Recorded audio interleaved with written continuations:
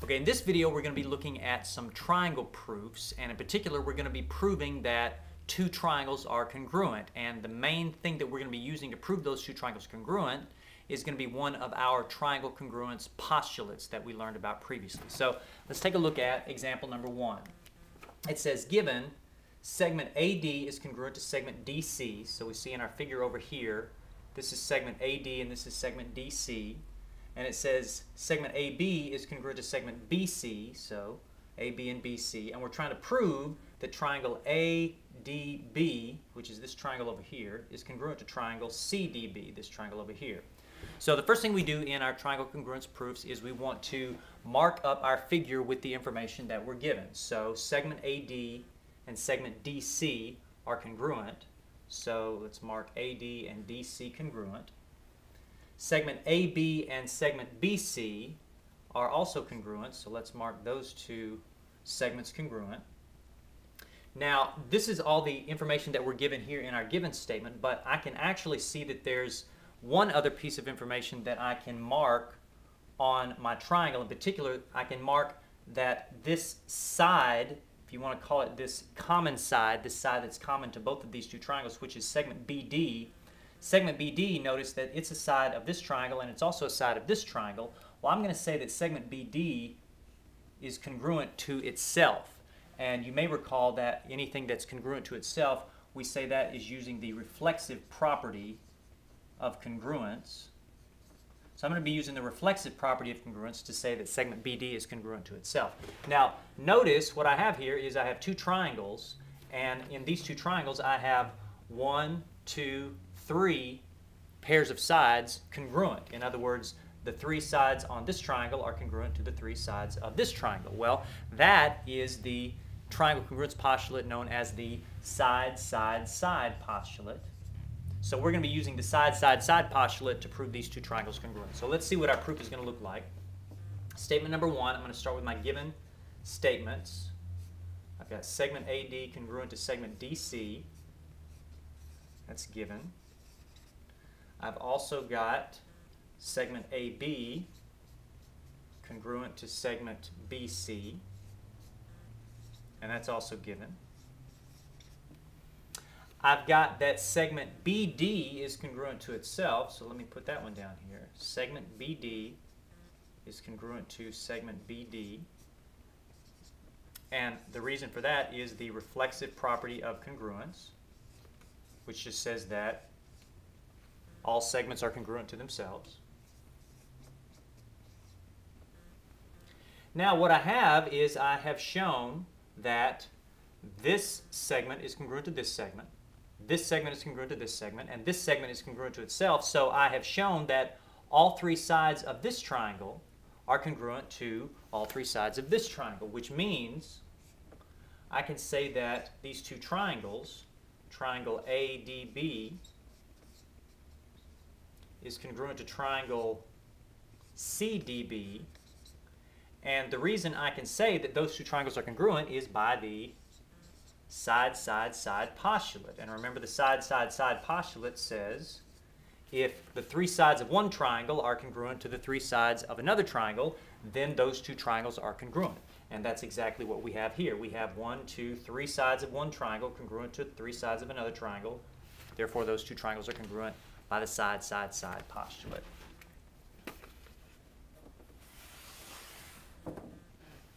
All right, let's take a look at example 2. I've got this diagram over here, and let's take a look at our given information. It says Z, point Z, is the midpoint of ST. So point Z is the midpoint of ST. Well, if point Z is the midpoint of this segment, then I know that these two segments must be congruent, because that's the definition of a midpoint. A midpoint is a point that divides a segment into two congruent segments. So I can make these two congruence marks here by the, say, the definition of a midpoint. That's how come these two segments here are congruent. Angle 3 is congruent to angle 4, so I'm told this angle is congruent to this angle. So I have these two sides. This side on this triangle is congruent to this side on this triangle. This angle of this triangle is congruent to this angle of this triangle. And once again, I have a common side for these two triangles, segment RZ is the side, it's a side in this triangle and also a side in this triangle. I'm just going to mark this triangle, this side, and I'm going to say that side is congruent to itself. And again, I can use the reflexive property to say that.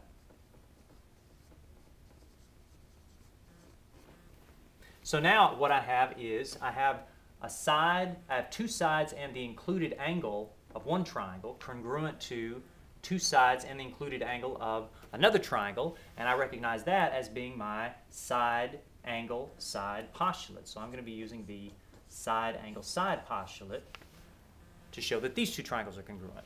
All right, well, let's write down each one of the pieces of information that we have.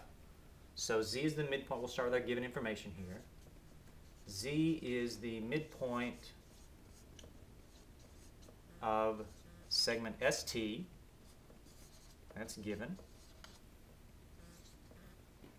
Angle 3 is congruent to angle 4.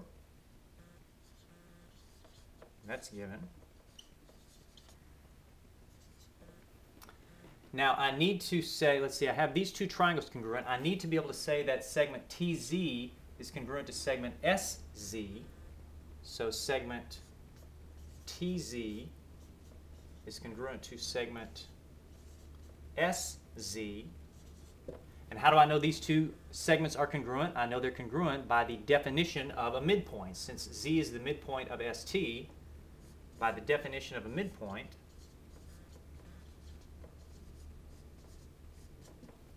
these two segments must be congruent. So let's see, what else do I need? I have these two angles congruent. I have these two segments congruent. Oh yeah, I need this segment here congruent, the other side of my triangle. So I need to say segment RZ is congruent to itself, which is the, once again, I'm using the reflexive property of congruence.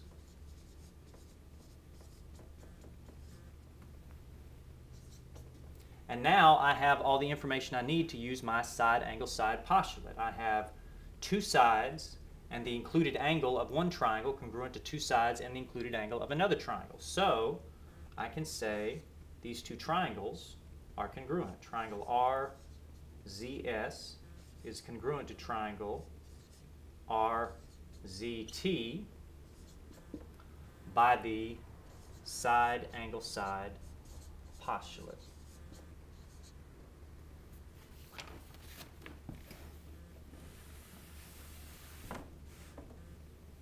All right, example number 3. Again, I have another diagram of two triangles, and I'm given angle B is congruent to angle D. So let me go ahead and mark that here. Angle B congruent to angle D.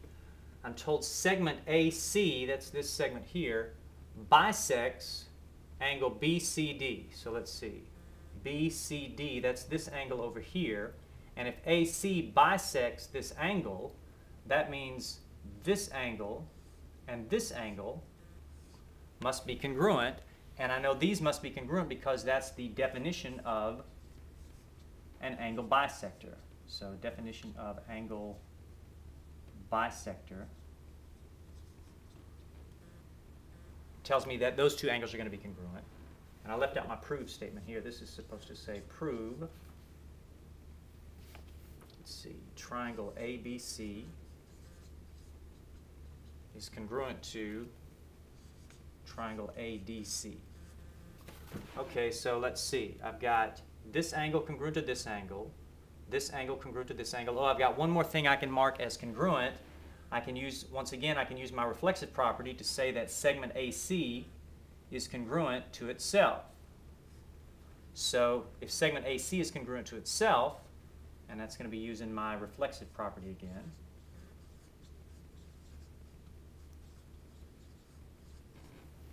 now I have two angles and the non-included side of this triangle are congruent to two angles and the non-included side of this triangle, and I recognize that as being my angle side postulate. So I'm going to use the angle side postulate in this case. Okay, so now I just need to write down all of my information that I have And then I'm going to finish up with the angle side postulate. So let's see. Start with my given statements here. Angle B is congruent to angle D. That's given. Segment AC bisects angle BCD. That's given. Now, since segment AC bisects angle BCD, I know that angle 3 is congruent to angle 4.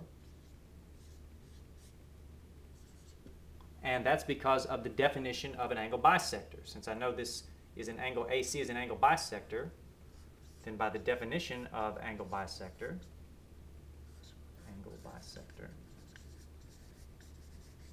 then angle 3 is congruent to angle 4. Okay, so I have this pair of angles congruent. I have this pair of angles congruent. Oh, I need my side for my angle side postulate. So I can say segment AC is congruent to segment AC, and that's by the reflexive property of congruence.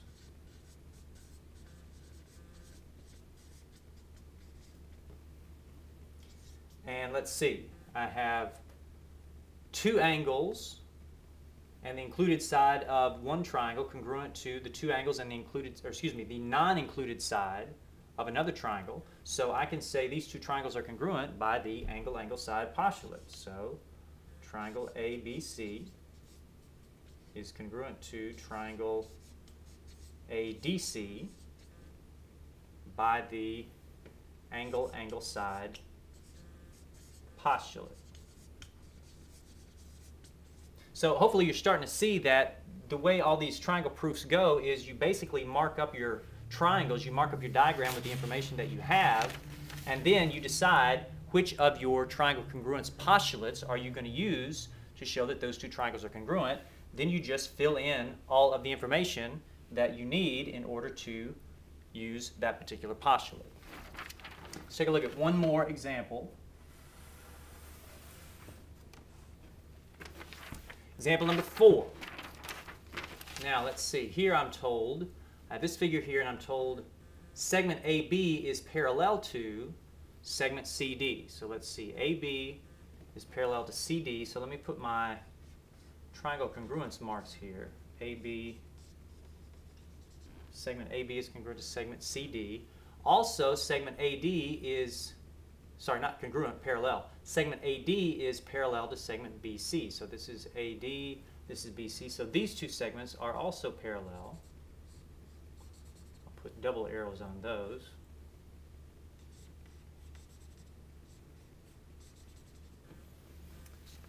And here I'm supposed to prove that these two triangles are congruent. Now, it looks like, okay, now right away I can see I'm going to be able to say that segment AC is congruent to itself by the reflexive property again.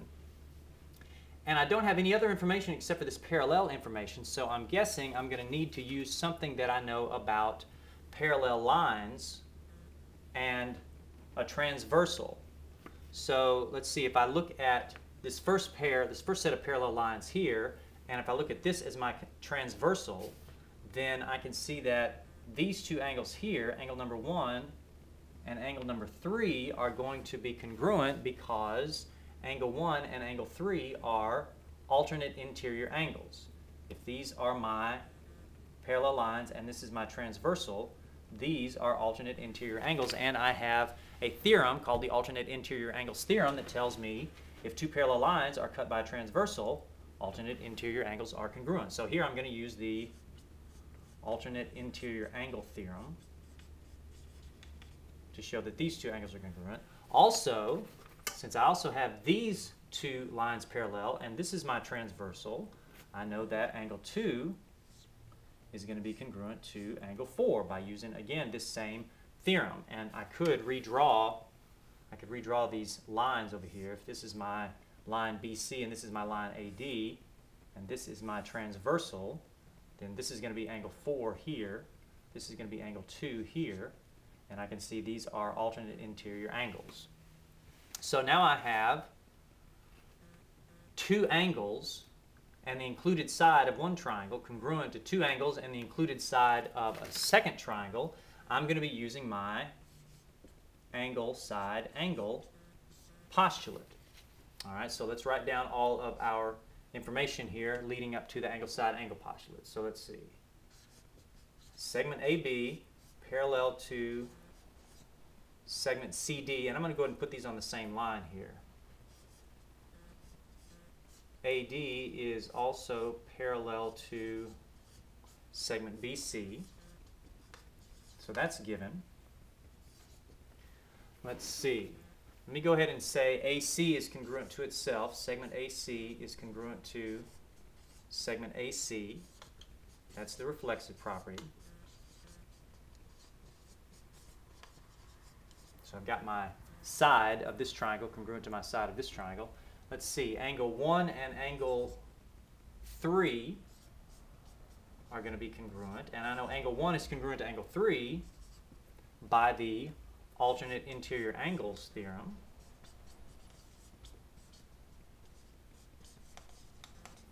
Which says if two parallel lines are cut by a transversal, alternate interior angles are congruent.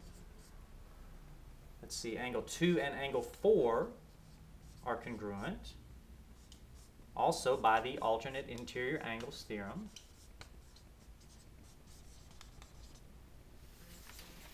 And let's see, now I have my two angles and the included side of one triangle congruent to the two angles and the included side of another triangle. So I have everything I need for my angle side angle postulate. Therefore, triangle ABC is congruent to triangle CDA by the angle side angle postulate. Now you have a couple of more examples in your notes. You've got example 5 and 6, which are similar to these, in which you're trying to prove two triangles are congruent. I want you to try those on your own. You also have a couple of other examples after that, examples 7 and 8, which are, we're going to take our ability to show two triangles are congruent, and then we're going to take those a step farther, but we're going to take a look at those in class tomorrow. So I want you to go ahead and try examples 5 and 6. You should be able to do 5 and 6 on your own. If you want to try 7 and 8 as well, then I encourage you to try those also. We'll take a look at these in class tomorrow.